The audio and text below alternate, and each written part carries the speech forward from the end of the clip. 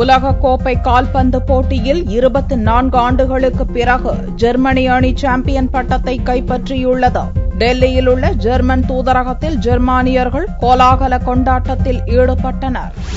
FIFA உலகக்கோப்பை கால்பந்து போட்டி பிரேசில் நாட்டில் கடந்த ஜூன் 12ஆம் தேதி துவங்கியது. இந்திய நேரப்படி திங்களன்று அதிகாலை ரியோ டி ஜெனீரோ நகரில் நடந்த இறுதிப் போட்டியில் 1-0 என்ற கோல் கணக்கில் ஜெர்மனி அணி அர்ஜென்டினாவை வீழ்த்தி சாம்பியன் பட்டத்தை கைப்பற்றியது. ஆட்ட நேர இறுதி வரையில் எந்த அணியும் கோல் போடாததால் கூடுதல் நேரம் அளிக்கப்பட்டது. கூடுதல் நேரத்தின் இரண்டாவது பாதியில் 7 நிமிடங்களே இருக்கும் நிலையில் மரியா கோட்ஸே வெற்றி கோலை அடித்ததும் டெல்லியில் உள்ள ஜெர்மனி தூதரகத்தில் டிவியில் போட்டியை பார்த்துக் கொண்டிருந்த ஜெர்மனி நாட்டவர்கள் கொண்டாட்டத்தை துவங்கினர். ஆட்டம் பாட்டம் என களை கட்டிய கொண்டாட்டத்தில் இந்தியாவுக்கான ஜெர்மானிய தூதர் மைக்கேல் ஸ்டீனரும் கலந்து கொண்டார். ஆரம்பம் முதலே ஜெர்மானிய வீரர்கள் அருமையாக ஆடியதாகவும் ஜெர்மனிக்கு இங்குள்ள இந்தியர்கள் ஆதரவளித்ததை பெருமிதமாக கருதுவதாகவும் தூதர் மைக்கேல் ஸ்டீனர் தெரிவித்தார்.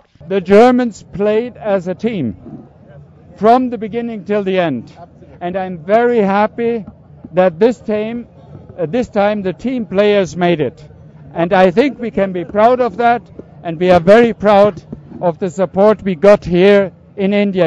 இறுதி வரை பரபரப்புடன் நடந்த ஆட்டத்தால் தனக்கு மாரடைப்பு வந்துவிடுமோ என்று தான் நினைத்ததாக ஒரு ஜெர்மானியர் தெரிவித்தார். We so deserved it, man. And the Argentinians played very, very well. It was close until the end. It was a tense game, incredible. I thought I would die by a heart attack. This was amazing. The game was unbelievable. This was really a final where the World Cup can see and all the teams can see how to play really football. This was a fight from the beginning to the end, and the end was a dream goal from Götze.